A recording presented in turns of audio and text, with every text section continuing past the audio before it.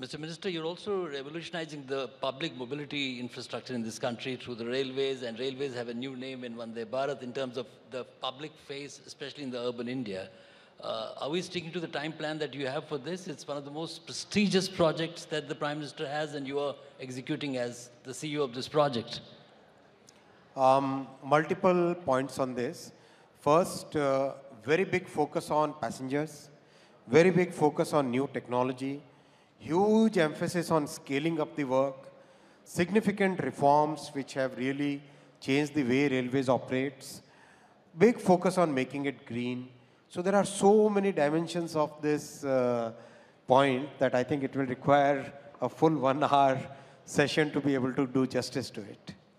Are you happy with the state of development of platforms, sir? I understand, railway bogies and railway lines as one part of the story. When did you last visit a railway station? New Delhi railway station about a year ago, sir. And Pathankot railway station about 8-9 months ago. Right? So 10 years ago, if you would go to a railway station, you would have to actually pinch your nose. That was the condition, right? Today, stations are neat and clean. Just today, Honorable Prime Minister laid the foundation for 553 new stations. Few months back, Prime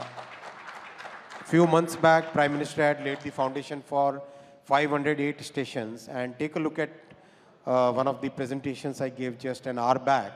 How much work is progressing on each of these stations? Your person was there, TV9 person was there. कहाँ है? जो अभी railway board में थे, मेरे साथ थे. Anthony. Yeah, one of your colleagues was there. So take that presentation, take a look at that, run it on your show. Significant progress on each of those railway stations. This is world's largest station redevelopment program that no other country has ever attempted. And the progress is phenomenal. Take a look at those pictures where the work is being depicted along with the futuristic vision of that work.